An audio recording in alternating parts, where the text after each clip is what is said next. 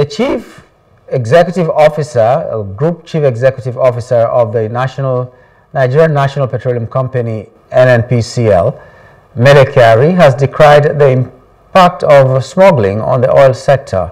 He stated this on Wednesday before a Senator Opeyemi Bamidele-led ad hoc committee in Abuja on alleged economic sabotage in the petroleum industry.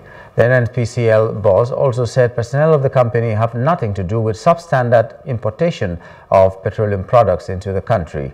Kyari said that as the GCEO of the company, he has faced undue media attacks from persons doing everything to create the impression that the NNPCL is sabotaging the nation's economy. According to him, the company is faithful and will not lie to the country. He further said that the oil and gas industry is bleeding and that there are things he knows but cannot talk about in public until. Hello, hope you enjoyed the news. Please do subscribe to our YouTube channel and don't forget to hit the notification button so you get notified about fresh news updates.